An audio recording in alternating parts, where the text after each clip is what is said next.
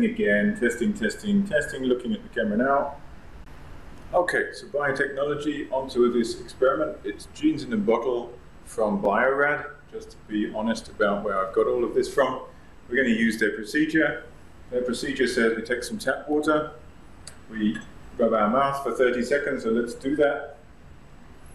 And I'll be quiet during that time. Try and unlock my phone. Ready, go.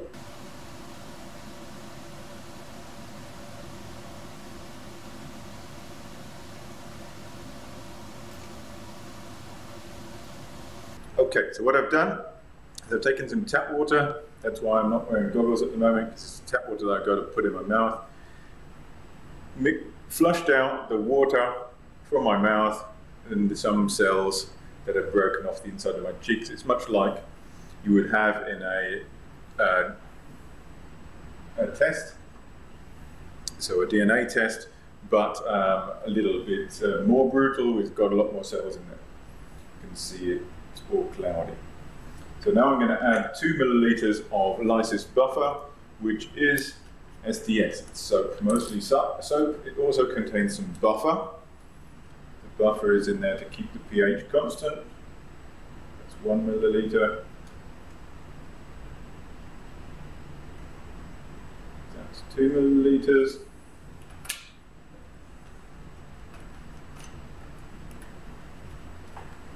Top off so it doesn't damage it. Oops. Now I'll put one of these on temporarily. These are supposed to have tops, but they don't. So let's do this.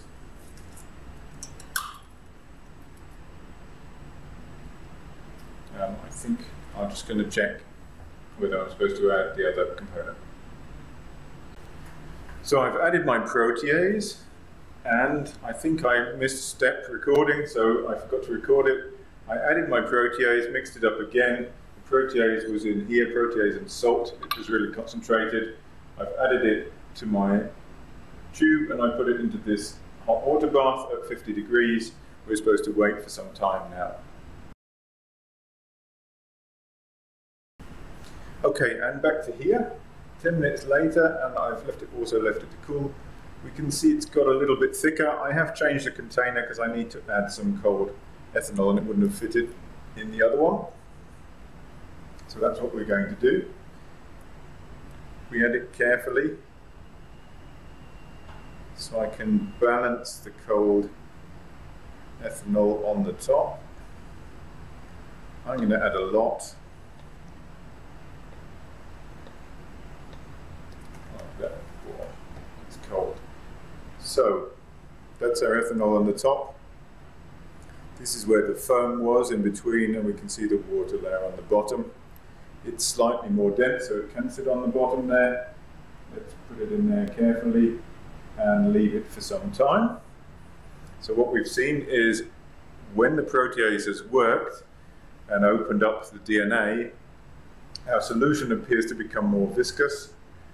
And now that I've added ethanol to it, it generates a weird layer in between where the DNA is unhappy because it's not very soluble in ethanol.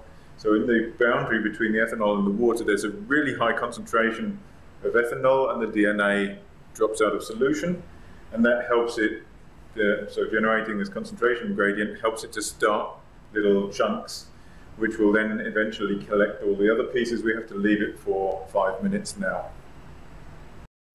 Okay, so now, hello. What we're going to do is take this and we're going to give it a shake. You can see that there's a layer of what looks to be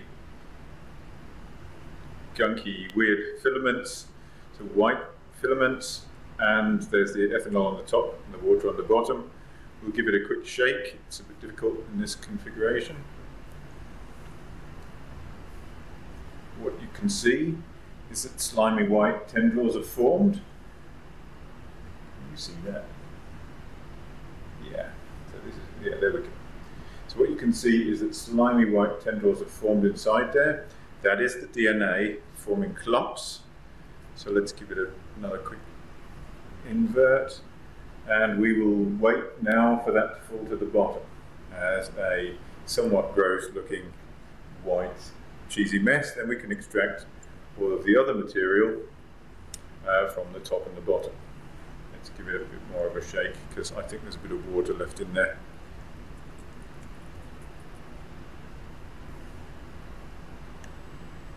There, that's better. There's no water at the bottom. There was some salty water at the bottom holding it off the bottom. So there will be another little delay of a couple of minutes while that. It didn't need nearly as long. Here we go, as I thought. It fell to the bottom very quickly. You can see there, I put my hand behind it, it's a little bit difficult to show. There's this little white chunk in the bottom, which is the DNA polymer, and obviously a whole load of water and salt connected together, falling out. Then we can suck out all of this material from the top, which is basically a sort of alcohol-y soup of proteins and sugars and all kinds of things, and get just the DNA out at the end. So that was our experiment.